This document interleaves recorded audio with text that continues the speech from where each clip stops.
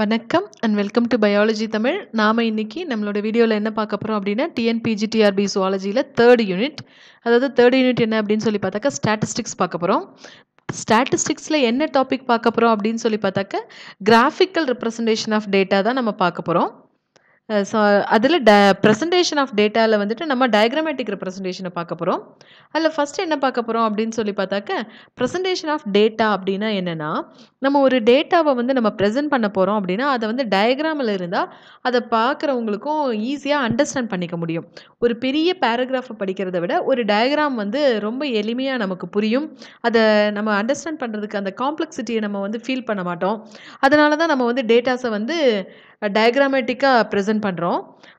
இந்த ப்ரெசன்டேஷன் டேட்டாவை ப்ரெசென்ட் பண்ணுறதை வந்து நம்ம 2 டைப்ஸாக பிரிக்கிறோம். ஒன்று வந்து டயக்ராமேட்டிக் ப்ரெசன்டேஷன், இன்னொன்று வந்துட்டு கிராஃபிக்கல் ப்ரெசன்டேஷன். டயக்ராம் வழியிலையோ அல்லது ஒரு கிராஃப் வழியிலையோ நம்ம சொல்ல வேண்டிய அந்த ஸ்டாட்டிஸ்டிக்கல் டேட்டாவை எக்ஸ்பிரஸ் பண்ணுறதுக்கு பேர் தான் ப்ரெசன்டேஷன் ஆஃப் டேட்டா அப்படின்னு சொல்லி சொல்கிறோம். இப்போது டயக்ராமேட்டிக் ப்ரெசன்டேஷன்னா என்னன்னு சொல்லி இந்த வீடியோவில் பார்ப்போம். அடுத்த வீடியோவில் நம்ம கிராஃபிக்கல் ரெப்ரசன்டேஷன்னா என்னன்னு பார்ப்போம். டயக்ராமேட்டிக் ப்ரெசன்டேஷன் ஆஃப் டேட்டா அப்படின்னு சொல்லி நம்ம எடுத்துக்கிட்டோம் அப்படின்னாக்க, ஒரு டிராயிங் இல்லைனா ஒரு டிசைனை வந்து நம்ம சொல்ல வேண்டிய விஷயத்த ரொம்ப சிம்பிளாக ரொம்ப சீக்கிரமாகவே வந்து சொல்லி எக்ஸ்பிளைன் பண்ணிடும். அதே மாதிரி டயக்ராம்ஸ்னு எடுத்துக்கிட்டோன்னா அது எப்போவுமே ரொம்ப அட்ராக்டிவாக இருக்கும். நமக்கு காம்ப்ளெக்சிட்டியாக ஃபீல் பண்ண மாட்டோம். ரொம்ப சிம்பிளாக அண்டர்ஸ்டாண்ட் பண்ணிக்குவோம். நிறைய விஷயத்தை அது நமக்கு ப்ரொவைட் பண்ணிடும். அதனால தான் நம்ம வந்து ஸ்டாட்டிஸ்டிக்கல் டேட்டாவை வந்து டயக்ராமேட்டிக் ஃபார்மில் வந்து ரெப்ரசன்ட் பண்ணணும் அப்படின்னு சொல்லி பார்ப்போம். அப்போது டயக்ராமேட்டிக் ப்ரெசன்டேஷன் ஆஃப் டேட்டா அப்படின்னு எடுத்துக்கிட்டோன்னா, diagram is a drawing R design. Diagram அப்படிங்கிறது ஒரு டிராயிங் இல்லைனா டிசைன் டு எக்ஸ்பிளைன் சம்திங். அது ஏதோ ஒன்று எக்ஸ்பிளைன் பண்ணுது. அது என்ன விஷயமா கூட இருக்கலாம்.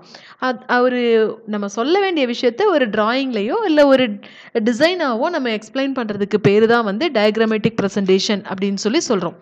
இப்போது இந்த டயக்ராமேட்டிக் ப்ரெசன்டேஷன் எப்படியெல்லாம் இருக்கணும் அப்படின்னு சொல்லி பார்த்தாக்க, இது ரொம்ப அட்ராக்டிவாக இருக்கும். டயக்ராம்ஸ் ஆர் மோர் அட்ராக்டிவ். இதை நம்ம அண்டர்ஸ்டாண்ட் பண்ணிக்கலாம் ஈஸியாக. தி சிம்பிளிஃபை காம்ப்ளெக்சிட்டி, நமக்கு நம்மளோட கடினத்தன்மையை வந்து எளிமையாக்கி கொடுத்துருது. அப்போ சீக்கிரமாக நம்ம அதை வந்து புரிஞ்சுக்கலாம். தே ப்ரொவைட் மோர் இன்ஃபர்மேஷன். அதை பற்றி நமக்கு நிறைய இன்ஃபர்மேஷனை வந்து கொடுக்கும். பெரிய ஒரு பேராகிராஃப் படிக்கிறத விட ஒரு டயக்ராமை பார்த்த உடனேயே நம்ம புரிஞ்சுக்கலாம் நிறைய விஷயத்த. இப்படி நம்ம ஒரு டயக்ராமை வந்து வரையணும், ஒரு டிசைனை வந்து மேக் பண்ணணுமா இருந்தால் அதுக்குன்னு சொல்லி சில ரூல்ஸ் எல்லாம் இருக்குது. அது என்னென்ன ரூல்ஸ் அப்படின்னு சொல்லி பார்க்க போகிறோம். ஒரு டயக்ராமை வரையணுமா இருந்தால் அதுக்கு கண்டிப்பாக சூட்டபிளான ஒரு ஹெட்டிங் இருக்கணும், ஒரு டைட்டில் இருக்கணும். அப்போ தான் அந்த டயக்ராம் வந்து எதை பற்றி சொல்ல வருதுங்கிறத நம்ம தெரிஞ்சுக்க முடியும். அதே மாதிரி அந்த டயக்ராமை நம்ம வரையும் போது கிறுக்கியெல்லாம் வச்சுருந்தா எல்லாருக்கும் பார்க்கும்போது பிடிக்காது. அதனால ரொம்ப நீட்டாக க்ளீனாக இருக்கணும். அப்போ தான் அது அந்த டயக்ராம் தான் வந்து நமக்கு நல்லா அட்ராக்டிவாக இருக்கும். ஒரு டயக்ராம் கொடுக்கும்போது கீழே வந்து எதை பற்றி சொல்கிறோங்கிற ஃபுட் நோட் இருக்கணும். இதெல்லாம் இருக்கணும். அப்போ ரூல்ஸ் என்னென்னங்கிறத நம்ம பார்த்துருவோம். ஃபர்ஸ்ட் ரூல் என்ன அப்படின்னு சொல்லி பார்த்தோம்னு சொன்னாக்க, ஒரு டயக்ராம்னா அதுக்கு சூட்டபிள் டைட்டில் இருக்கணும். Each diagram should have a suitable title. ஒரு டயக்ராம்னு எடுத்துக்கிட்டோன்னா அதுக்கு சூட்டபிள் டைட்டில் இருக்கணும். ரெண்டாவது, it should be NEET and clean. அந்த டயக்ராமும் எப்படி இருக்கணும், ரொம்ப நீட்டாக க்ளீனாக இருக்கணும். அதே மாதிரி அந்த டயக்ராமுக்கு கீழே பார்த்தோம் அப்படின்னா ஃபுட் நோட் இருக்கணும். Food note should be given at the bottom of the diagram. அந்த டயக்ராமுக்கு கீழே பார்த்தோன்னா ஃபுட் நோட், அதாவது இந்த மாதிரி அடியில் வந்து எழுதியிருக்கும். அப்போ ஃபுட் நோட் இருக்கணும். அடுத்தது இண்டெக்ஸ், அதாவது எதை பற்றி நம்ம அந்த டயக்ராம் வந்து ஈஸியாக அண்டர்ஸ்டாண்ட் பண்ணிக்கிறதுக்கும் ஐடென்டிஃபை பண்ணணுமா இருந்துச்சுன்னா அதுக்குன்னு ஒரு இண்டெக்ஸ் இருக்கணும். அதாவது ஒரு குறிப்பிட்ட பார் வந்து எதை இண்டிகேட் பண்ணுது, இன்னொரு பார் எதை இண்டிகேட் பண்ணுது, அந்த மாதிரி ஒரு இண்டெக்ஸ் வந்து அதுக்கு இருக்கணும். அப்போ தான் நம்ம வந்து அந்த டயக்ராமை ஈஸியாக அண்டர்ஸ்டாண்ட் பண்ணிக்க முடியும், ஈஸியாக ஐடென்டிஃபை பண்ண முடியும். அடுத்தது, நம்ம ஒரு டேட்டாவையும் ரெப்ரசன்ட் பண்ணுறதுக்கு variety of drawings and diagrams இருக்குது. அப்போ நம்ம செலக்ட் பண்ணக்கூடிய அந்த டயக்ராம் வந்து அந்த ஸ்டாட்டிஸ்டிக்கல் டேட்டாவுக்கு சூட்டபிளாக இருக்கணும். ஒரு நல்ல ப்ராப்பர் டயக்ராம் தான் அந்த டேட்டாவை வந்து நல்லா எக்ஸ்பிளைன் பண்ண முடியும். So selection of proper diagram to represent the data. ஒரு டேட்டாவை ரெப்ரசன்ட் பண்ணுறதுக்கு நல்ல ஒரு ப்ராப்பர் டயக்ராம் வந்துட்டு இருக்கணும். இந்த டயக்ராமில் நிறைய டைப்ஸ் இருக்குது. என்னென்ன டைப்ஸ்ன்னு சொல்லி பார்ப்போம். டைப்ஸ் ஆஃப் டயக்ராம்ஸ் அப்படின்னு சொல்லி எடுத்துக்கிட்டோன்னா, ஃபஸ்ட்டு டைப் என்னன்னு சொல்லி பார்த்தாக்க one dimensional diagram. One dimensional டயக்ராம்னா ஒரு சைடை மட்டுமே பார்த்துட்டு வரைஞ்சிருக்கோம். அதுக்கு எக்ஸாம்பிள் என்னன்னு சொல்லி பார்த்தாக்க line diagram and bar diagram. Second type என்னன்னு சொல்லி பார்த்தோன்னா அது வந்துட்டு 2 டைமென்ஷனல் டயக்ராம். அதில் வந்து ரெக்டாங்கிள் ஷேப்பில் இருக்கும், ஸ்கொயர் ஷேப்பில் இருக்கும், சர்க்கிள் ஷேப்பில் இருக்கும், பை ஷேப்பில் இருக்கும். இதில் ஏதோ ஒன்று ஷேப்பில் இருக்கும். மூணாவது டைப் என்னென்னா 3 டைமென்ஷனல் டயக்ராம். 3 டைமென்ஷனல் டயக்ராம் அப்படின்னு எடுத்துக்கிட்டோன்னா அது கியூப் ஷேப்பில் இருக்கலாம், ஸ்பியர் ஷேப்பில் இருக்கலாம், சிலிண்டர் ஷேப்பில் இருக்கலாம், ஏதோ ஒரு ஷேப்பில் இருக்கும். இது வந்து 3 டைமென்ஷனல் டயக்ராம். நாலாவது என்ன அப்படின்னாக்கா பிக்டோகிராம்ஸ், அடுத்தது 5வது கார்ட்டோகிராம்ஸ். இந்த 5 டைப்ஸை பற்றி தான் நம்ம இனிமேல் பார்க்க போகிறோம். அதில் நம்ம ஃபஸ்ட்டு என்ன பார்க்க போகிறோம் அப்படின்னா இந்த லைன் டயக்ராமை பார்க்க போகிறோம். லைன் டயக்ராம் அப்படின்னா இதுதான் லைன் டயக்ராம். இப்படி ஒரு லைனாக வரைஞ்சிருக்கிறது லைன் டயக்ராம்.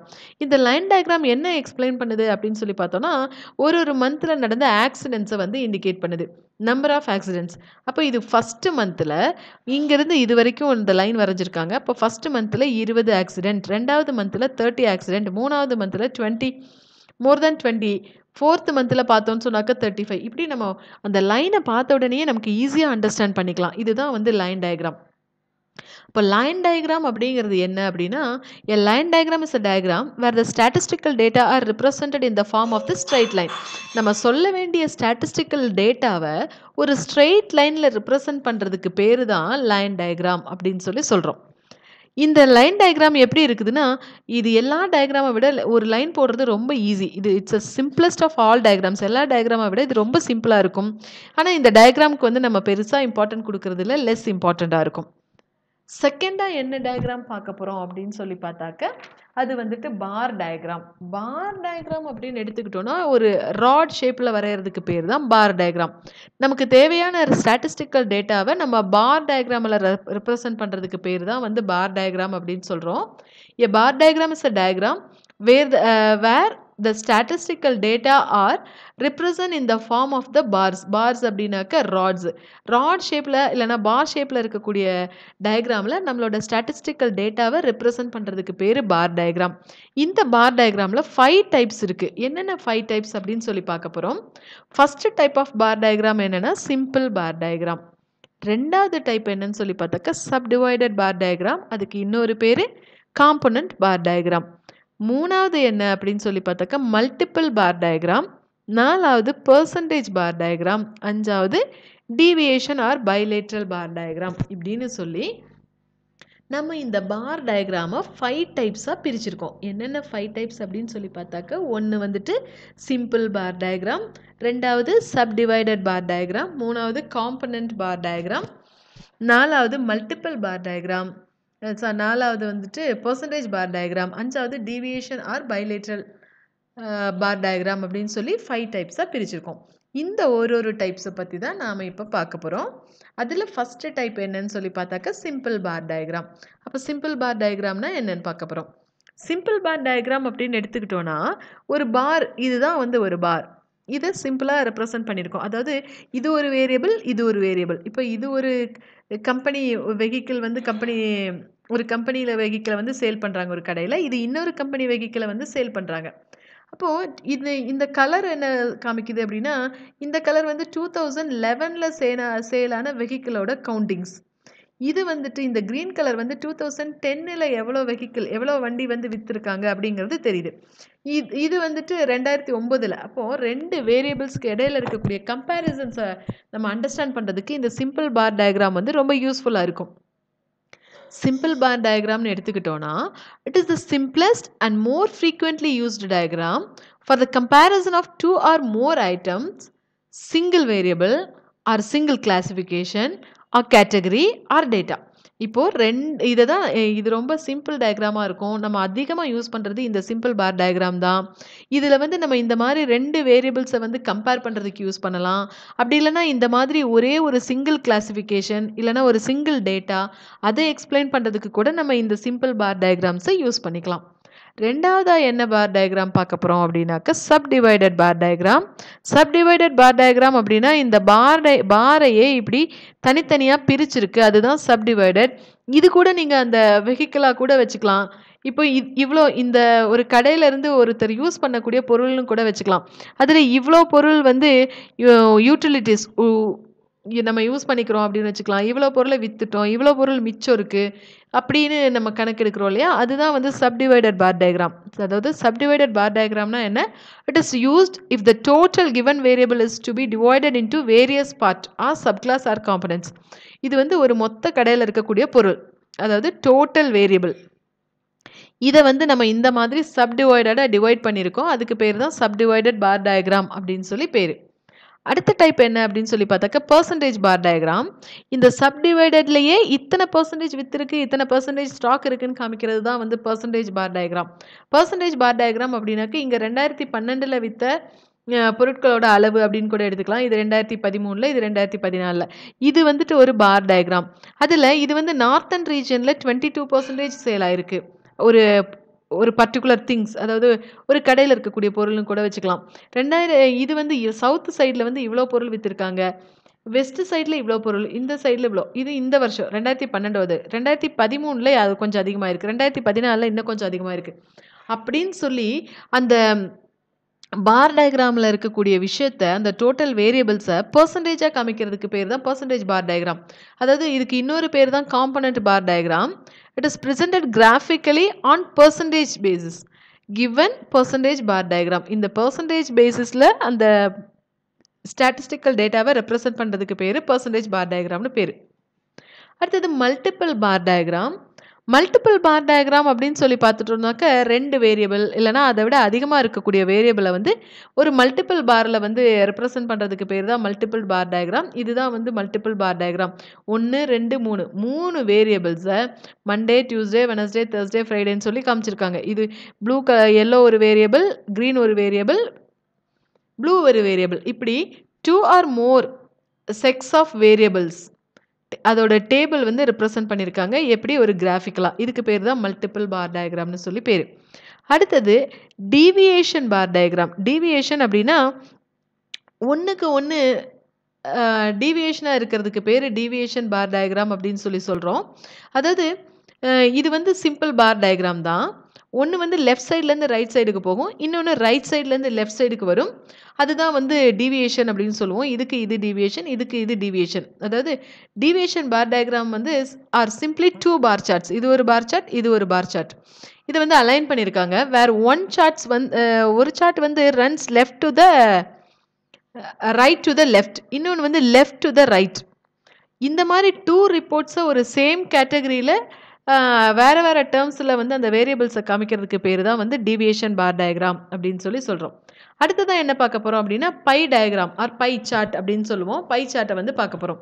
பை சார்ட் அப்படிங்கிறதுனா என்னென்னா, இந்த ரவுண்டில் வந்து நமக்கு தேவையான டேட்டாஸை வந்து ரெப்ரசன்ட் பண்ணுறதுக்கு பேர் தான், ஒரு சர்க்கிள் ஷேப்பில் ரெப்ரசன்ட் பண்ணுறதுக்கு பேர் தான் பை சார்ட் அப்படின்னு சொல்லி சொல்கிறோம். அதாவது இப்போ இங்கே பார்த்துருக்கோன்னா ஏதோ ஒரு விஷயத்த இங்கே காமிச்சிருக்காங்க. அதில் இது வந்து ஜெர்மனியை வந்து இண்டிகேட் பண்ணுது. ஜெர்மனியில் ஒரு பொருளை வந்து விற்றுருக்காங்க, அதாவது 10.2% தான் அந்த ப்ராடக்ட் வந்து சேல் ஆயிருக்கு. அதே கிரீஸில் பார்த்தோன்னு சொன்னாக்க இந்த கலர் வந்து கிரீஸை சொல்லுது, அங்கே வந்து 10.2% தான் சேல் ஆயிருக்கு. அதே ஐஸ்லாண்ட் இந்த ரீஜனில் பார்த்தோன்னு சொன்னாக்க 10.7 அந்த ப்ராடக்ட் சேல் ஆயிருக்கு. அதே இந்த ரீஜன் பார்த்தோன்னா இட்டாலியில் பார்த்தோன்னா மேக்ஸிமம் லெவல் ஆஃப் ப்ராடக்ட் வந்து சேல் ஆயிருக்கு. இப்படி நம்மளோட ஸ்டாட்டிஸ்டிக்கல் டேட்டாவை எக்ஸ்பிரஸ் பண்ணுறதுக்கு பேர் தான் pie chart. By charts R use to represent the proportional data R relative data in a single chart. ஒரே சிங்கிள் சார்ட்டில் இந்த ஒரு நாட்டில் இருக்கக்கூடிய ஒரே பொருளை இந்தந்த நாட்டிலலாம் எப்படி விற்றாங்கன்னு சொல்லி நம்ம கம்பேர் பண்ணி காமிக்கிறது. ஒரே சிங்கிள் சார்ட்டில் அந்த டேட்டாவெல்லாம் நம்ம ரிலேட் பண்ணி அதோட ப்ரொபோர்ஷனல் ரிலேட் பண்ணி காமிக்கிறதுக்கு இதை யூஸ் பண்ணுறோம். அதுக்கு பேர் தான் pie chart. The concept of pie slices is used to show the percentage of particular data from the whole pie. இதில் மொத்தமாக இவ்வளோ ப்ராடக்ட், அதில் இவ்வளோ பொருள் இந்த ஊர்லேயும், இத்தனை பர்சன்டேஜ் இங்கே இந்த ஊர்லேயும் அப்படின்னு சொல்லி ஒரு பர்டிகுலர் டேட்டாவை இந்த ஹோல் பை சார்ட்லேருந்தும் பர்சன்டேஜ் போட்டு நம்மளால் ஈஸியாக காமிக்க முடியும். அதுதான் பை சார்ட். அடுத்ததான் என்ன பார்க்க போகிறோம் அப்படின்னாக்க பிக்டோகிராம். பிக்டோகிராம் அப்படிங்கிறது என்னென்னா, ஒரு பிக்சரை கொடுத்துருப்பாங்க, அது வந்து அந்த இடத்துக்கு சூட்டபிளான அப்ராப்ரியேட் பிக்சராக இருக்கும். அதாவது இப்போ இங்கே இருக்கக்கூடிய பிக்சர்ஸை பார்த்தோம் அப்படின்னு சொன்னாக்க, இங்கே வந்துட்டு ஒருத்தர் வந்து சவுண்டு போடுறாரு அப்படிங்கிறத இண்டிகேட் பண்ணுது. இங்கே வந்து ஒருத்தர் வந்துட்டு இந்த இடத்துல படுத்திருக்காரு, இந்த இடத்துல உட்காரக்கூடாது, இங்கே வந்து ஸ்டேர் கேஸ், ஏஜ்டு பீப்புள் ஏறி போகக்கூடிய ஒரு ஸ்டேர் கேஸ், அந்த மாதிரி ஒரு பிக்சர் நமக்கு சொல்ல வேண்டிய விஷயத்தை அப்ராப்ரியேட்டாக அந்த ஸ்டாட்டிஸ்டிக்கல் டேட்டாவை வந்து சொல்கிறதுக்கு பேர் தான் பிக்டோகிராம் அப்படின்னு சொல்லி சொல்கிறோம். Pictogram is a technique of presenting statistical data through appropriate picture. நமக்கு சொல்ல வேண்டிய இந்த ஸ்டாட்டிஸ்டிக்கல் டேட்டாவை இந்த அப்ராப்ரியேட் பிக்சர் வழியாக நமக்கு சொல்கிறதுக்கு பேர் தான் பிக்டோகிராம். அப்படின்னு சொல்லி சொல்கிறோம். அடுத்தது என்ன அப்படின்னு சொல்லி பார்த்தோம்னு சொன்னாக்கா கார்ட்டோகிராம். கார்ட்டோகிராம்ஸ் அப்படின்னா என்னென்னா, இது வந்து ஒரு குவான்டிட்டி ஆஃப் இன்ஃபர்மேஷன். அதாவது இது என்ன இன்ஃபர்மேஷன் நான் இங்கே கொடுத்துருக்கேன்னா, இந்த ஆஃப்ரிக்கன் கண்ட்ரி இங்கே கொடுத்துருக்கோம். ஆஃப்ரிக்கன் கண்ட்ரியில் இந்த ரெட் கலரில் இருக்கக்கூடிய ஏரியாஸ்லலாம் ஹெச்ஐவி வைரஸ் வந்து ரொம்ப spread ஆகியிருந்த places when compared to other places. அந்த கலர் வந்து எவ்வளோ டிசீஸ் வந்து ஸ்ப்ரெட் ஆகிருக்குங்கிறத அந்த ஜியாகிரபிக்கல் பேசிஸில் வந்து இங்கே நான் காமிச்சிருக்கேன் இந்த மேப்பில். அதுதான் வந்து கார்ட்டோகிராம். கார்ட்டோகிராம் அப்படின்னா என்னென்னா, கார்ட்டோகிராம்ஸ் R use to give quantitative information. இந்த ஊரில் இவ்வளோ, இந்த ஊரில் இவ்வளோ, இங்கே இவ்வளோ அப்படின்னு சொல்லி அந்த கிராஃபிக்கல் பேசிஸ் ஆஃப் மேப்பை வச்சு நமக்கு சொல்லியிருக்கிறதுக்கு பேர் தான் கார்ட்டோகிராம். இன்னும் சொல்லணும்னா பாப்புலேஷன் ஆஃப் டிஃப்ரெண்ட் கண்ட்ரிஸ். இந்த ஊரில் இவ்வளோ பாப்புலேஷன், இந்த ஊரில் இவ்வளோ பாப்புலேஷன் சொல்லி நம்ம இண்டிகேட் பண்ணுறதுக்கும் இந்த கார்ட்டோகிராம்ஸை வந்து நம்ம யூஸ் பண்ணுறோம்.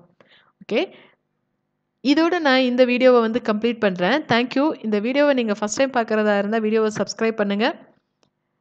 மற்றவங்க வீடியோஸில் உங்களுக்கு ஏதாச்சும் இந்த ஸ்டாட்டிஸ்டிக்ஸில் வந்து டவுட்ஸ் இருந்துச்சுன்னா கமெண்ட் செக்ஷனில் சொல்லுங்கள். உங்கள் ஃப்ரெண்ட்ஸுக்கெல்லாம் ஷேர் பண்ணுங்கள். Wish you all the best.